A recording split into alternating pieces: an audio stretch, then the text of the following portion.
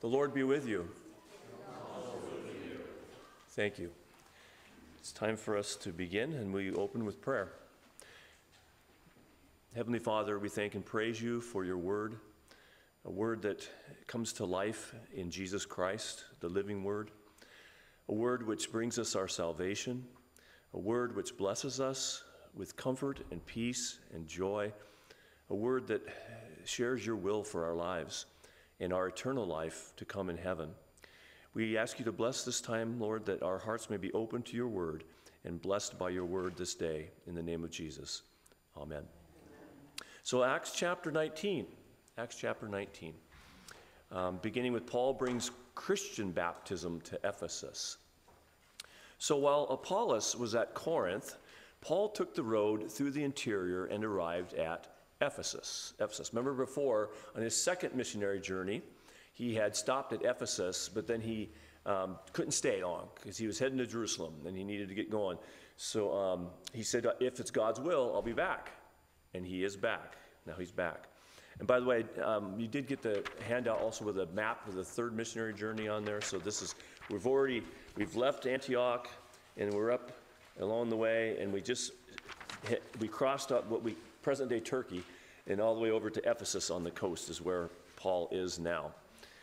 Ephesus was the capital of the province of Asia, Roman province, home to a tourist attraction, one of the 7 wonders of the ancient world. The Temple of Artemis was a huge temple. If you've ever seen in one of the famous temples of the ancient antiquity is the Parthenon in Athens. That's a big temple. It's nothing much there except a few columns, But still, the Temple of Artemis was 3 times as big. It was huge. It was a huge, huge temple. And in it was a statue of Artemis. We'll talk about that a little bit later. And the whole thing around Artemis was all this superstitious type stuff.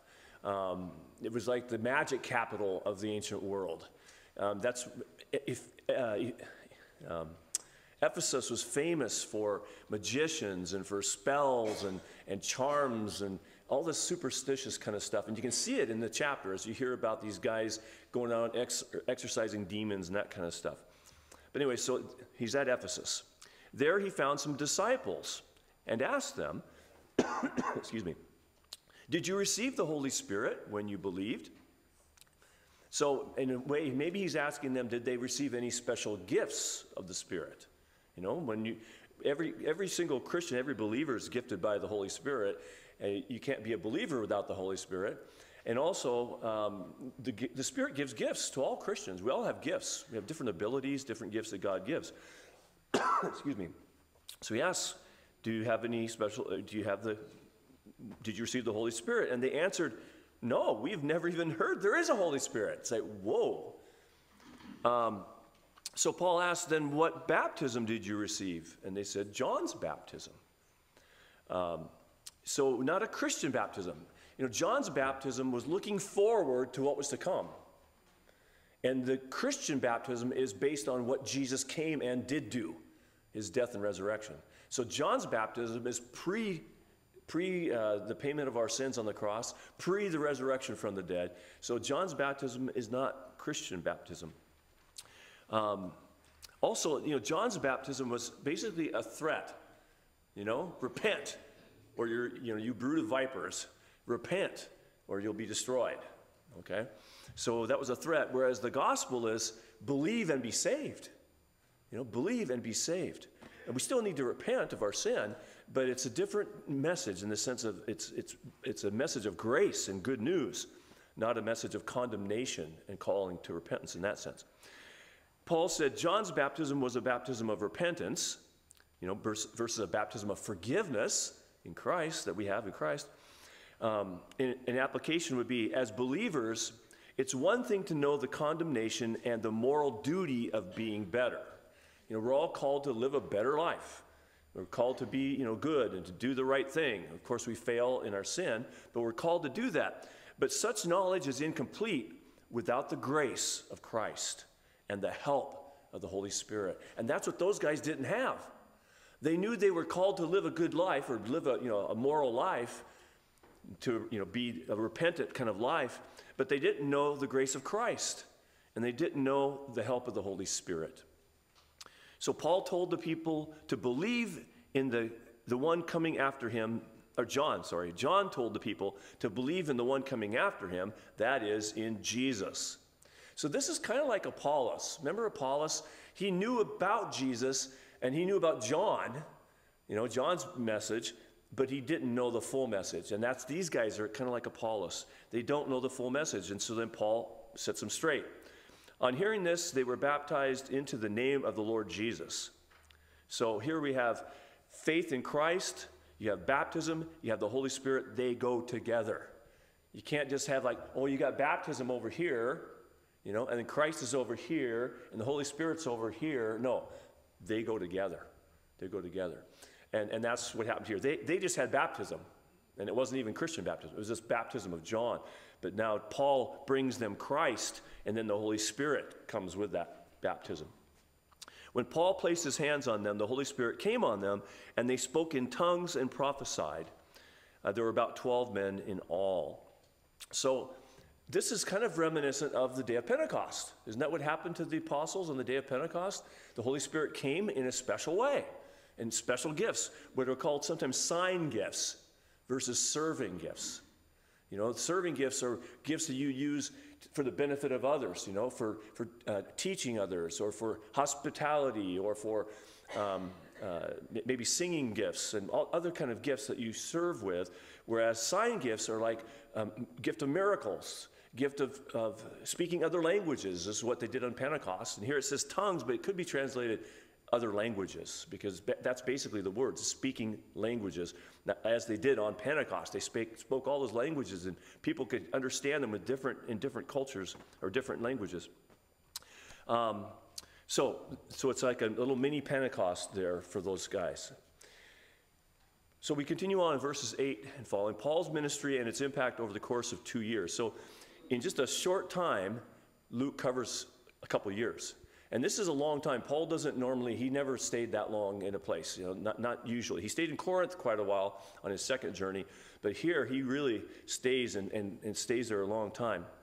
So verse 8, Paul entered the synagogue and spoke boldly there for 3 months, arguing persuasively about the kingdom of God, but some of them became obstinate.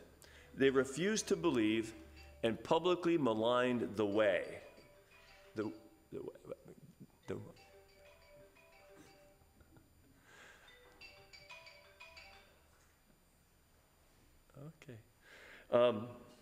They publicly maligned the way, and that's the name for the Christian movement. It's called the Way, after Jesus, who is the way, the truth, and the life. So Paul left them at that point, which is a familiar story. That's happened before. When it gets to the point where they're just obstinately rejecting the gospel, he says, okay, so be it, shake the dust off my garments, time to move on. And so he does. He leaves them, and he took the disciples with him, the believers he takes with them, and then had discussions daily in the lecture hall of Tyrannus. So kind of like having Bible study time in this lecture hall there in Ephesus. And apparently, one Greek manuscript notes it was between 11 a.m. and 4 p.m., which is the heat of the day, which makes sense because that's when it would be available because no one is using it. It's kind of like the siesta time in certain cultures where everything shuts down during the heat of the day. You work in the morning, you work in the evening, but in the middle of the day when it's super hot and just you can't function, you don't do work, you just kind of take it easy and try to stay in the shade, that kind of thing. And so that's when it would be available. The Tyrannus would give his lectures in the morning or in the evening. But here's for a cheap rate, you can have my lecture hall, at this time of day when it's like, no, we're not using it. And so they used it, and this went on for 2 years, so that all the Jews and Greeks who lived in the province of Asia heard the word of the Lord. So it was just a great setup for Paul, and he just kept going and going and teaching and teaching and teaching, and people, more and more people came and believed, and it grew and it grew and it grew. Verse 11, God did extraordinary miracles. Now, I note at that moment, not an insignificant choice of words. What do I mean by that? God did extraordinary miracles. God did them. This is not Paul and his power. It's God's power. Because that's when the next words are through Paul. You know, it wasn't done by Paul. I mean, technically you could say yes, but it's really God's working through Paul. It's God's doing these miracles. God is blessing people. God is healing people, not Paul himself. God did the miracles.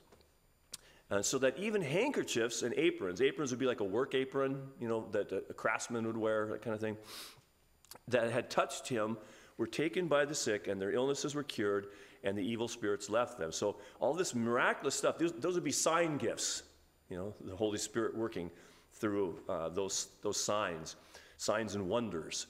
Again, it's not by the handkerchiefs. The handkerchief has no power. The apron has no power.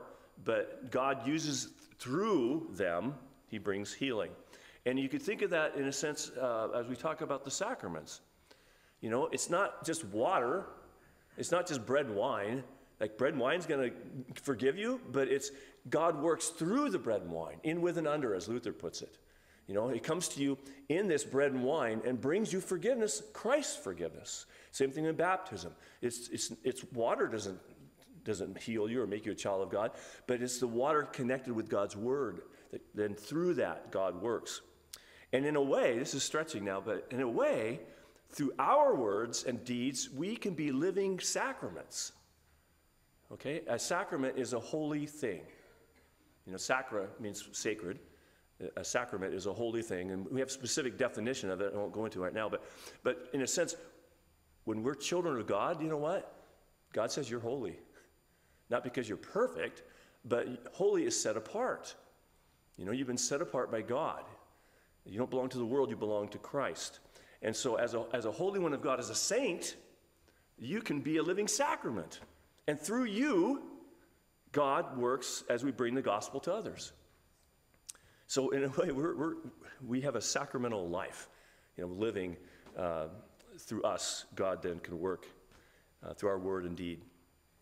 Okay, chapter 19, verses 13 and following. The name of Jesus gains respect and delivers a blow on superstition. So some Jews who went around driving out evil spirits tried to invoke the name of the Lord Jesus over those who were demon-possessed. So these aren't believers. These are just some Jewish people, guys, who were itinerant exorcists. In other words, they go around, they travel around, and their job was to, quote, cast out demons. Whether they actually ever really did anything like that or succeeded, who knows? But it was kind of that whole, that suspicious type of worldview, magical-based, very common in the ancient world, that kind of a thing. But anyways, they would say, in the name of Jesus, whom Paul preaches, I command you to come out. So they'd seen Paul at work. And they thought, wow, this guy's got this name, this powerful name, Jesus. And he uses it like it's a magic incantation. And now we'll use it. So they tried that. 7 sons of Sceva, a Jewish chief priest, were doing this. One day the evil spirit answered them. I just love this. It's just amazing, this whole dialogue here, or what the evil spirit says. He says, Jesus I know, and I know about Paul, but who are you? Who are you to be using that name, you know? And it's like, because they had no power over this evil spirit. They didn't. And so, you know, and without Christ, they had no power over the evil spirit. None. And for us too, you know, without Christ, we're helpless. James 2 says, you believe that there is one God, good. Even the demons believe that and shudder. So in this case, the demon knows who Jesus is, the demon knows who Paul is, but these guys, they're nobodies. And so then the man who had the evil spirit jumped on them and overpowered them all. He gave them such a beating that they ran out of the house naked and bleeding. Man, it's like, whoa. I wonder if they'll ever, if any of you have watched The Chosen, the TV series Chosen, it's really good. You know, it's just a modern retelling of the story of the Gospels, and you know, it's really good. I encourage you to watch it if you have a chance. I think it's on season 3, 4. I wonder if they'll ever do the book of Acts. That would be cool too. After they do Chosen, then they could follow that. I'd like to see this scene done, you know. Not because they run away naked, not that part. Just the part about these guys who are so running around using Jesus' name as if, you know, they have this power, and then the demon confronting them and then beating the snot out of them. It's just like, my goodness. Okay. Verse 17, then when this became known to the Jews and Greeks living in Ephesus, they were all seized with fear, and the name of the Lord Jesus was held in high honor. So in spite of the charlatans and all that kind of stuff, God is at work, and God is able to, Jesus' name is exalted. Many of those who believed now came and openly confessed their evil deeds. And the Greek there, the evil deeds, the Greek for that can also be translated as magic, in a sense of evil spells, magic spells. You know, the evil spells that they had been doing.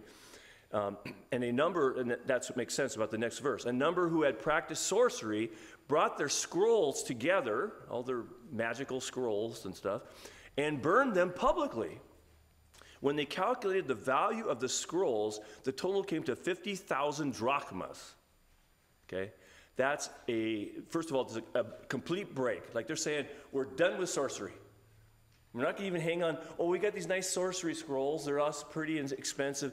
No, the temptation would be to go back and take a look at them. And they say, no, we're done. We're burning them all. We're getting rid of them. Just you know, going to be done, cold turkey. But it's also a very expensive thing. 50,000 drachmas.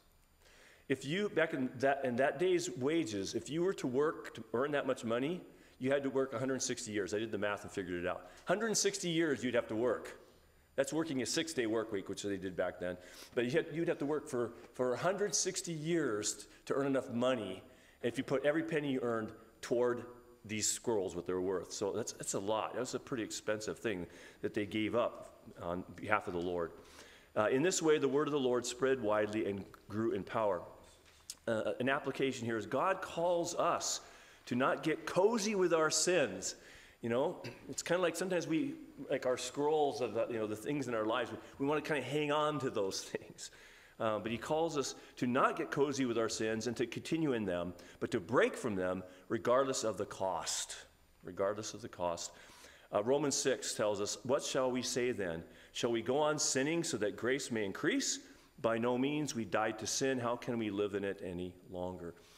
Now, Paul isn't saying, he's not teaching Christian perfectionism when he says that. He's not saying you can now go out and live without sin. But he's talking about when we live in sin. Like when Jesus told the woman who was caught in adultery and he said, go and sin no more, right? In the King James. Is that going to be possible for her to never sin? And again, no. What he's saying is leave your life of sin. No more prostitution, no more adultery. You know, there are things like that you leave behind. You're a Christian, you know, you're a believer. Those things, they go. You don't live in that sin. Oh, I'll just keep living in sin because God will keep forgiving me. Great. No, we leave that life of sin. And then these guys, they did that. They said, sorcery, got to go. Burn it. It's gone. After all this had happened, Paul decided to go to Jerusalem, passing through Macedonia and Achaia. He's going to visit the people there that he's met before, and also to gather donations for Jerusalem. So Macedonia and Achaia, well, you got it on the map there. Yeah, it shows you right on the map. Present-day Greece area, where he had been before, Philippi and Thessalonica and Corinth and all those great places. And then after I've been there, he said, I must visit Rome also.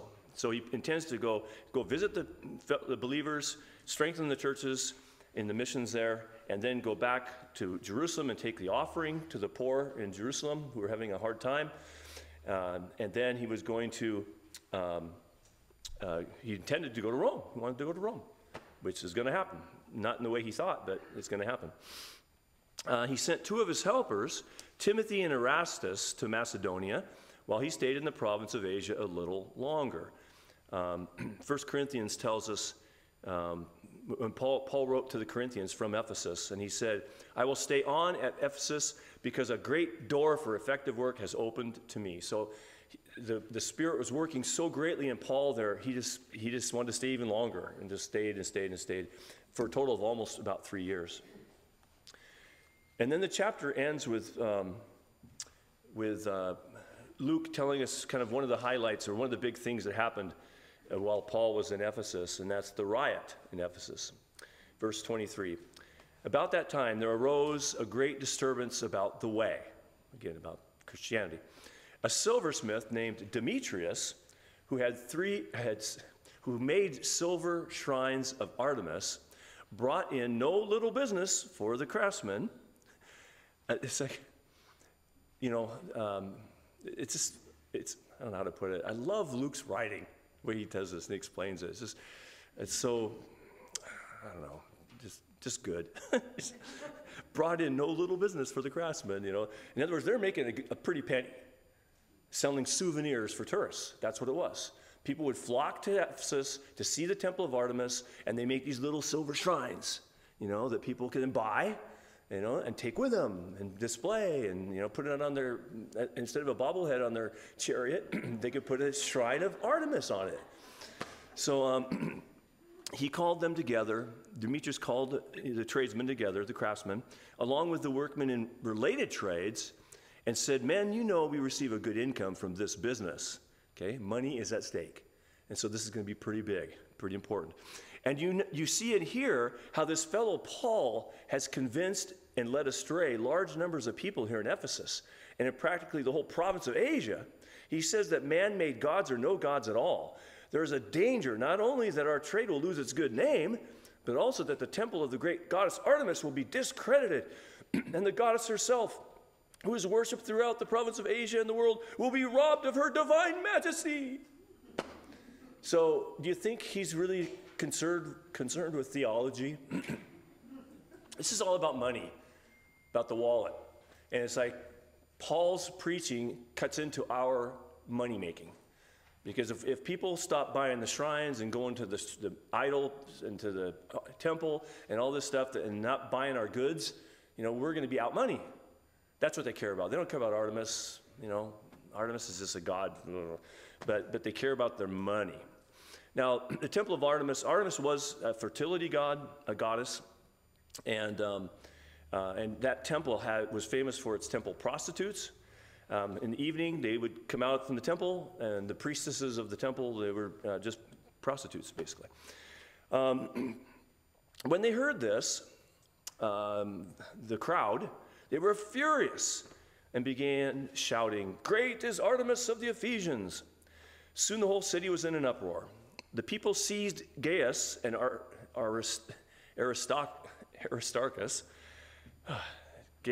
Aristarchus, Paul's traveling companions from Macedonia, and rushed as one man into the theater. So there's a big giant theater. I read somewhere it could seat up to 26,000 people. It's an amphitheater, outdoor on a hillside. It's a pretty big theater. So they rush into there, and this big mob, and they grab the two of Paul's companions. One of them, Aristarchus, by the way, later on is shipwrecked with Paul. When Paul is on his journey to Rome, Aristarchus is with him. We boarded a ship about to sail for ports along the coast of the province of Asia, and we put out to sea. Aristarchus, a Macedonian from Thessalonica, was with us. So there's Aristarchus, and they end up getting shipwrecked along the way, and Aristarchus is with him. Later on in Colossians, you read about Aristarchus supports Paul when Paul's in prison. He says, "My fellow prisoner Aristarchus sends you his greetings, as does Mark, the cousin of Barnabas." Or as he writes to Philemon, "Epaphras, my fellow prisoner in Christ, sends you greetings, and so do Mark, Aristarchus, Demas, and Luke, my fellow workers." So Aristarchus is somebody who is mentioned in a number of places and is a companion of Paul, a Greek convert, Gentile convert, not a Jew. Paul wanted to appear before the crowd, but the disciples would not let him. So his fellow, the believers said, "No, you can't go. The crowd, they're upset at you. You're the target of their anger. You can't go in there." And even some of the officials of the province, they were called Asiarchs, like Asia arcs, like the Asiarchs. These would be like upper level bureaucrats, you could say, or power people. Not necessarily believers, but the text says they were friends of Paul. Somehow he had befriended them. They were reasonable people. They weren't a bunch of lunatics. And they sent him a message begging him not to venture into the theater as well. So they're looking out for Paul. The assembly was in confusion. Some were shouting one thing, some another. Most of the people did not even know why they were there. Isn't that typical of I don't know. Somewhere along the way, I was taught, if you see a crowd, stay away. Crowds do crazy things and sometimes go crazy ways, and you got to be careful with crowds. But that hit the nail. I like the way Luke says that. The Jews pushed Alexander to the front. Okay, so Alexander was a leader of the Jews, not a Christian, not a believer, not a follower, and he probably wanted to go, they wanted him to go, you go explain that this is not us, we Jews. They didn't want to have an anti-Jewish riot. And so go tell them it's Paul. It's that Paul and his Christian Jesus stuff. They're the problem, not us, not us. And so they shoved forward Alexander, who's a leader of the Jews, and some of the crowd shouted instructions to him. He motioned for silence in order to make a defense before the people. But when they realized he was a Jew, they all shouted in unison for about 2 hours, "Great is Artemis of the Ephesians." So they shout down Alexander so he doesn't get a word in. So they're out there shouting and chanting and shouting and shouting for 2 hours. Sounds like a fun time, right? Finally, the city clerk quieted the crowd. And he has a self-interest at stake here because he's a Greek. He's not a Roman official. He's a Greek official. This is a Roman province run by a Roman proconsul. But he's kind of like the go-between between the Greek city. It's a Greek city, Ephesus, Greek, although it's controlled by the Romans. Just like Jerusalem is a Jewish city controlled by the Romans. It's part of the Roman Empire. And this is a Greek city, and he's a Greek official, and he's the go-between between the Romans and the Greeks, so to speak. And he knows if trouble happens, he might be in trouble himself with the Romans. He doesn't want to be in trouble with the Romans. So he quiets down the crowd and says, "Men of Ephesus, doesn't all the world know that the city of Ephesus is the guardian of the temple of the great Artemis and of her image, which fell from heaven?" Apparently, the statue that was carved was made from a meteorite, some stone that fell from heaven. And then it's like, it must be a god, came from the sky. And then they carved into it some fertility symbols and stuff. And so, anyways, that's at the center in this big temple. So he's saying like, hey, come on, we all know Artemis is great. You don't have to stand here for 2 hours chanting it. We're well known for that. Therefore, since these facts are undeniable, you ought to be quiet and not do anything rash. You have brought these men here, though they have neither robbed temples nor blasphemed our goddess. If then Demetrius and his fellow craftsmen have a grievance against anybody, the courts are open, and there are proconsuls. They can press charges. So in other words, you can just follow the law. None of this chaos and all this. If there is anything further you want to bring up, it must be settled in a legal assembly. And that's what the Romans like to hear that. They like to hear that. That's what Roman law is meant to do. As it is, we are in danger. We are in danger of being charged with rioting because of today's events. In that case, we would not be able to account for this commotion since there's no reason for it. After he had said this, he dismissed the assembly. It's like, and you can imagine, after standing out there for 2 hours in the hot sun, shouting, your voice is like, I'm going to go home and drink some water and lay down, And they were probably happy to disperse at that point.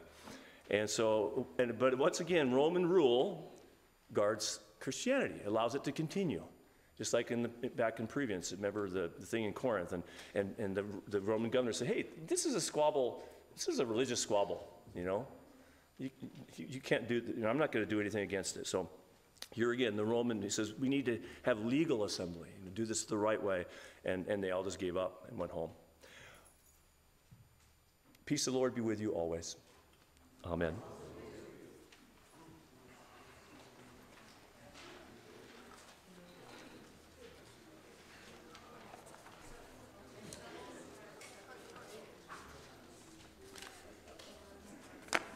You're on?